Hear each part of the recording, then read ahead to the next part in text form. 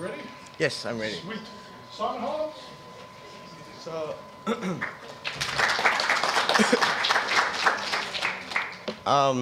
my name's Simon Holman. I work for myself in Tokyo. And I'm going to be talking about a little bit of work I've been doing with a customer on this guy, which is an embedded board. It's not actually a mobile device, but all of the little IP blocks on this device will eventually go into a mobile phone of some sort.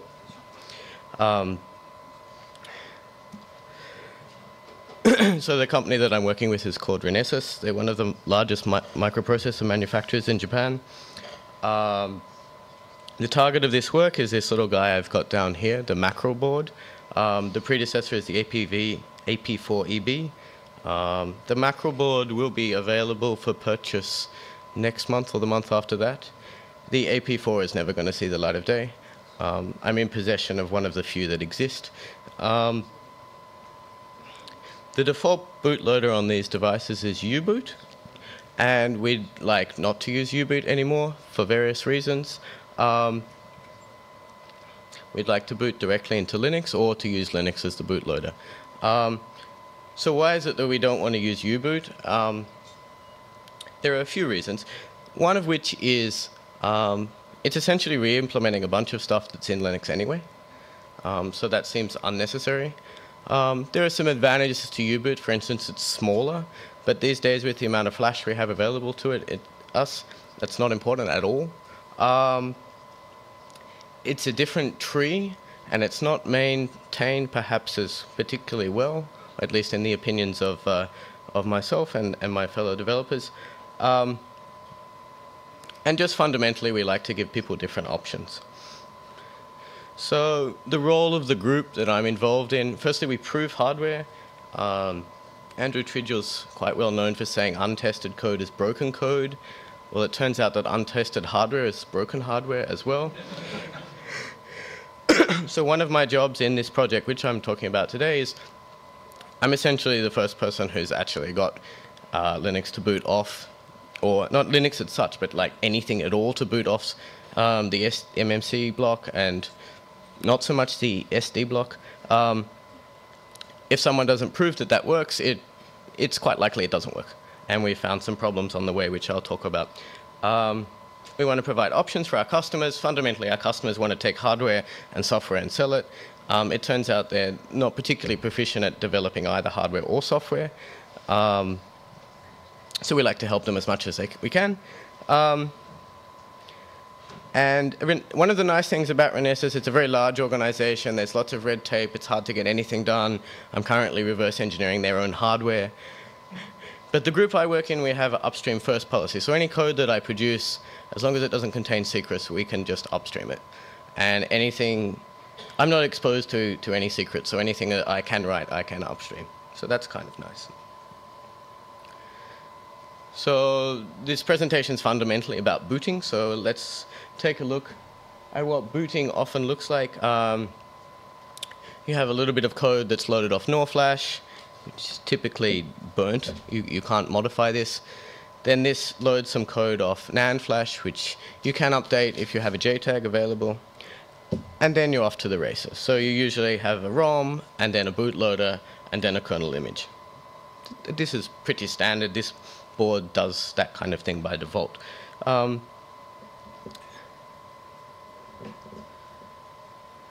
what's the first goal I have is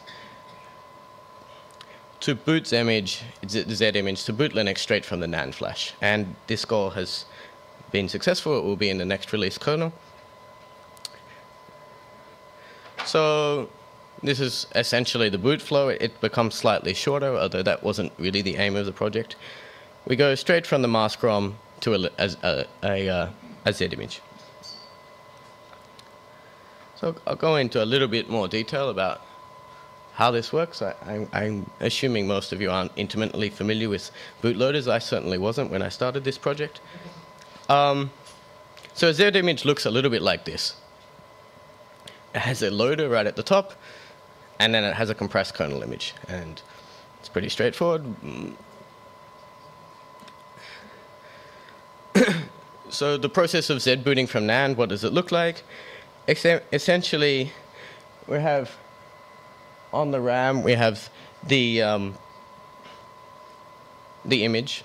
It's been burnt there somehow.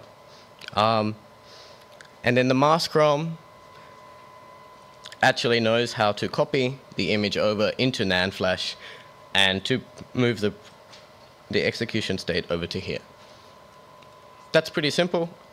Once we get to here, the kernel hits the loader code, it uncompresses itself, it relocates itself, no problem. So we've basically just eliminated U-boot. It's not very complicated. The code, the patch to change this was, there's some assembly root code to set up some registers so you have some memory. Then you basically set up the A tag, so when the kernel gets a bit further in the boot, it knows what type of board it's running on, and you're off to the races. It's maybe 100 lines, probably less. So that was pretty straightforward. That works, that's nice. So we can now boot this guy without using a U-boot. But, oh, sorry, I skipped it. So this is the next slide where the kernel is now uncompressed and it's jumped. So what's goal 2? Booting off NAND is nice, but you need specialized equipment to be able to write to the NAND flash. I actually didn't have the equipment, so I would modify the code and then go down to the lab, which is like several suburbs away, and then they would burn it to flash, and it worked, so I only did that once. But it's not very practical because most people don't have this equipment available to them. So it would be much more convenient if you could just get an MMC card, which is, it looks like this. It looks a lot like an SD card. It's strongly related to SD cards. It would be useful if you could just burn an image to this guy, which is trivial. My laptop has a hardware that's capable of doing it. You can buy a USB to MMC converter for a handful of dollars. Finding MMC cards is a bit more tricky, but we have, I mean, I got this from Amazon. I had to wait for a week for it to arrive, but it maybe costs $10, I don't know, something like this. It's more accessible. So we'd like to be able to boot directly from that. So the boot process is going to look a bit like this. We start off with the mask ROM again. The mask ROM's kind of clever. Well, it has various functions, and using some of the dip switches on this board, I can switch it so instead of jumping to NAND, it tries to load a bit of code off the MMC card and boot that. This loading that the mask ROM does is limited in some ways. It can only load a limited amount of data. So basically what we're going to do is get the mask ROM to just suck off the top part of the Z image, which contains the loader code. And then that loader code itself is going to reload the entire image. So we've added an extra stage, basically. So the first stage is fairly straightforward. We have the entire, this is our MMC card, the little thing I held up just before. We have the loader and the compressed image sitting there, the Z image. There's actually a header that goes on top of that. It's not very exciting. The header just has a little bit of information telling the mask ROM how much data to suck off and where the data is on the card. And then it just copies it over here to the SD RAM, and importantly, it sets execution over here. So now we're in the loader code. So the mask ROM is essentially not modifiable. I know the people who wrote it, but it's burnt onto the CPU. Even they can't modify it now. But this guy is just some C code that I wrote on my PC and copied onto an MMC card. So that's cool. I have control over this. And inside here, I have code to load all of this guy somewhere else into memory, like so. So there's a little bit of overhead because actually I've copied the entire loader again, even though I'm actually partway through executing it, but that's okay. It's just a few extra blocks. So then we jump to it again. We're actually partway through the loader at this point. So there's this magical thing where we have 2 copies of the same code in memory, and we just jump to the next instruction in a completely different part of SD-RAM. But that's fine. That's okay. We can do that. And then after that, the loader does its normal thing of uncompressing the kernel and then jumping to it. Okay, so that's pretty straightforward. I mentioned at the beginning of the talk that unproved hardware or untested hardware is broken hardware. I actually had to get the guys in the lab to do a hardware hack on the board, and they wouldn't disclose to me exactly what that was, but essentially this feature did not work. And so this is a problem because we want to ship this, and yes, so it works for me, it works on this one. This one's been hacked. Unfortunately, the USB cable that I borrowed just now is the wrong size, but maybe if you're interested, or maybe I can just hold it up, it should boot. Let me. So I have to turn it on, and then I have to hit the reset switch, which activates the hardware hack. And if I'm lucky, it will work. Yes, it's working. So I can see some LEDs, which give me some status here. You may be able to see that the display came on. Probably not, because it's black. You have to trust me. You can come down and see it a bit later. Anyway, the first time I saw that was a very exciting moment for me, because it meant that essentially my project was successful. So there we are. We can do that. We can boot. Of course, you don't know if it's really booting off that. You have to trust me, but I can assure you it is. So that's nice. Now it turns out that this board actually has two related IP blocks. This is the MMCIF hardware block, which is capable of reading MMC cards. It's produced by Renesas. There's another hardware block over on this side which takes both SD and MMC cards. They look quite similar. They're not similar, but they look similar. Physically, they're similar. So the next goal was to try and get to boot off this guy, because, as I mentioned, MMC cards are actually a little tricky to get your hands on. You probably can't go down to your local electronics shop and pick one up. You probably have to order one. SD cards, on the other hand, you probably have some in your house anyway. And if you don't, the local convenience store sells them. They're very easy to obtain. So it'd be nice to be able to boot off that. This turns out to be a slightly more challenging project. And I won't describe the boot process, because it's basically the same, except different jumper settings. But unfortunately, it's not working yet, because so we have SD and MMC, but we also have E variants, where E means embedded, so ESD and eMMC. And the manual that I have specifies that this guy needs eMMC, but as you have just witnessed, that's actually not true. But that's fortunate, because you can't buy an eMMC card, because inherently E means embedded, which means sort of soldered on. And I'm not very good at soldering, and I imagine you have to buy these things in fairly large quantities. Okay, so back to why SDHI isn't working yet. Essentially, the specification that I have says ESD, not SD, and the guys in the lab told me that, in fact, that is true this time. Last time they said the EMC was false. They're very nice at pointing things out. So we're having to borrow one from someone in some other part of Japan, and hopefully it'll be there when I get back next week. But now we're in the awkward situation. So this has all been very nice. From a software point of view, I've been fairly successful. I mean, it boots. That's good. But from approving the hardware point of view, this has been not particularly successful, because we're in a situation where we know that this one doesn't work without a hardware hack, so that's bad. And we're now in this situation where we strongly suspect that this guy requires a specialized card that essentially you can't buy. So we may well, or not me personally, but the people who sell this may well be in the situation of having to ship special cards with it, which will probably be in the form of a PCB that pokes out with something soldered onto the end of it. I've seen such things in the lab. So that is the end of what I wanted to talk about today. And thank you for your time. And if you have any questions, feel free, or I'll be around all week. Just come up and ask me. With the code moving into the kernel, can you see somebody like Google picking it up or transferring it into Android or something like that? Right, so the question is whether or not other vendors, perhaps Google, might pick this up. So the bit of code that has to go in, it's actually board specific, so you'll need one of these bits of code for every single device. But that's not so bad. That code has to exist somewhere, because the code, if the device boots.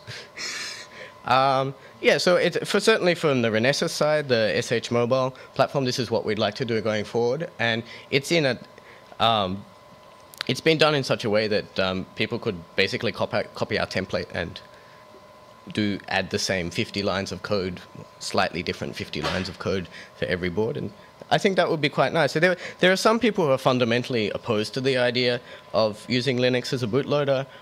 It's a bit if you want to do the single stage boot, which is what I just demonstrated, where you go straight into Linux, that's okay, but it's not really upgradable. It's okay for developers. So you might want to do a chained boot, and in that case, Linux is a bit slower because it's bigger. What about things like a generic distribution kernel that generally uses an NID simplified modules and stuff like that? This doesn't seem like there's any way to pass any parameters that you need, either module parameters or NIDs or. Okay, so I guess if you wanted to use a generic kernel, then you probably would be in the two-stage boot process, where you'd use Linux as the bootloader and then you'd skip on. So far as passing command line parameters, you can, I mean, they're compiled into the kernel.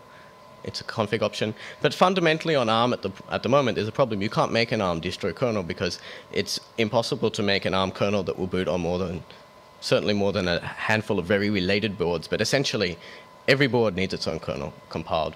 This is one of the things that Linaro guys are working on.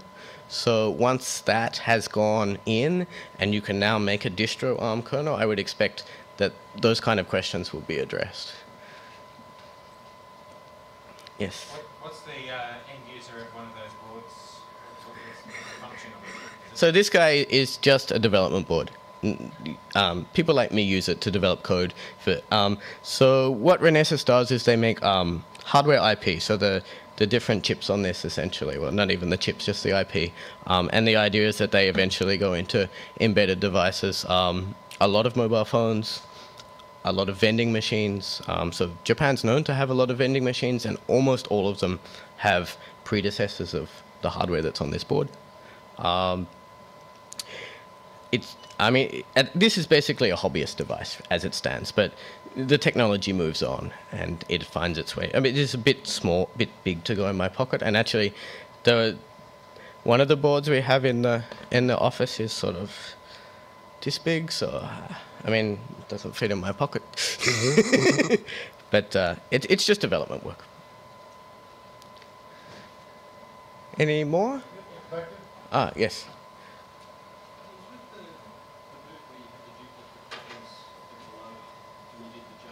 Yeah, like about, here. Were there any tricks to doing the jump for MMUs, or is this all before MMUs were in place? Right, so the question is, do I have to do any MMU tricks or any tricks at all to achieve this?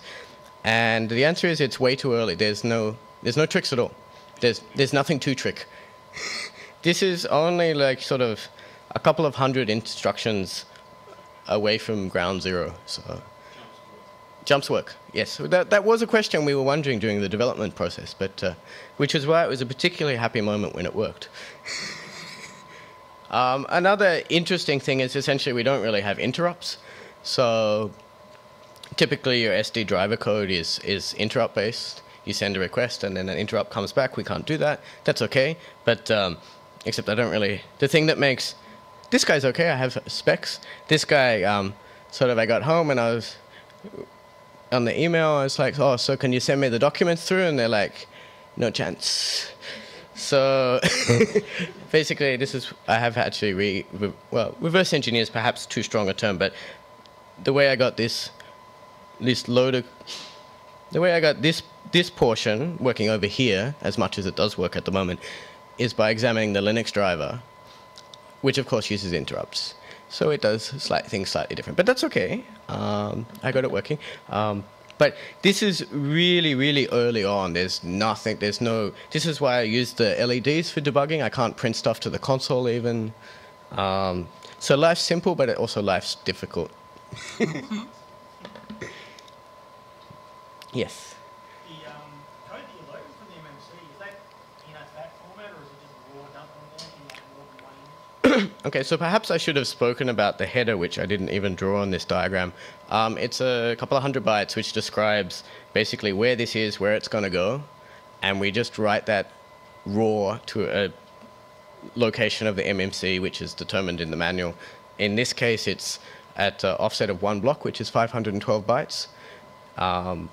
Yes, I use DD.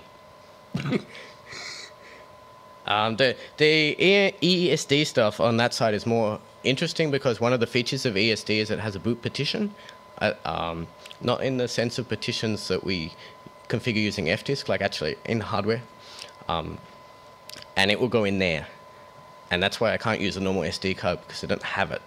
But yes, to answer your question, there's a special header and we dump it to the device. And in both cases, there's only room for one image. So you'd have to That's actually right. change the card to get it.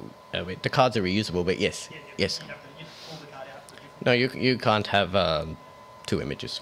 I mean, you could. There is space for 2 cards, I guess, so maybe that might work. Okay, thank you very much for your time, and yes. Sorry, one last question. Just a question on SD.